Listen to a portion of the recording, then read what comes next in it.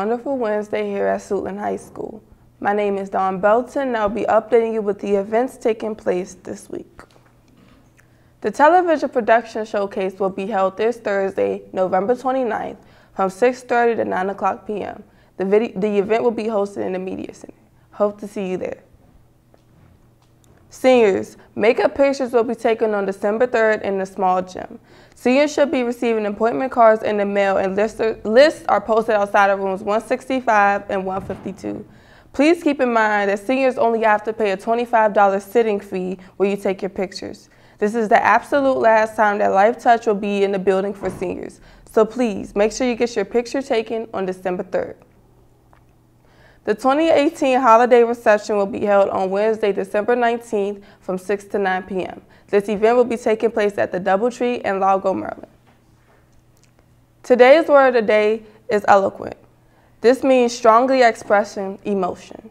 A sample sentence would be, Sean, discussing the topic very dear to him, addressed the room with vivid, eloquent speech.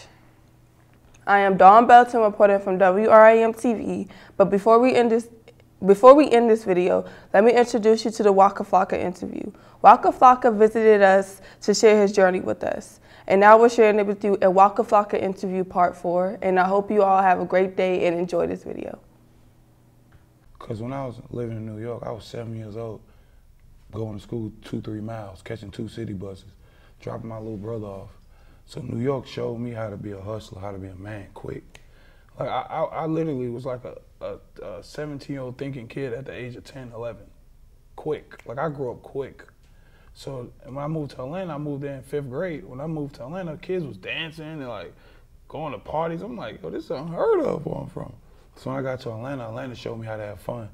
Atlanta showed me how to be a kid. Atlanta showed me how to relax, how to enjoy life. Like, but me being a man, Clayton County really is where I'm from.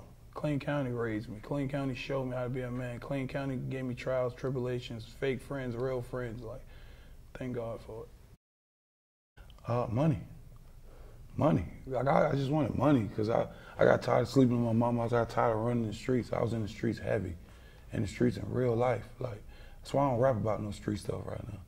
It's stupid. Like, why would I tell y'all to join this or do this or flex this? Like, I'm telling you right now, you're going broke. It's over, like. So for me in the beginning, it was all money. Like when I got the money, I'm like, all right. My first 2 years in rap, I had like a $14 million in my account. I didn't know what to do. Like when y'all see rappers out today, it was me and Soulja Boy, the only 2 young rappers. Everybody else was in their late 20s, early 30s. So to see young rappers today is like everybody doing it. Like it was us. Like I didn't know what to do. I was just giving all my friends the money. Like we was going out partying. I'm going to the club literally with like 60 people everywhere in the world. Like so I just spent all my money on my friends. I'm like, yo, we blowing this, bro. I ain't no rapper. I ain't gonna make it.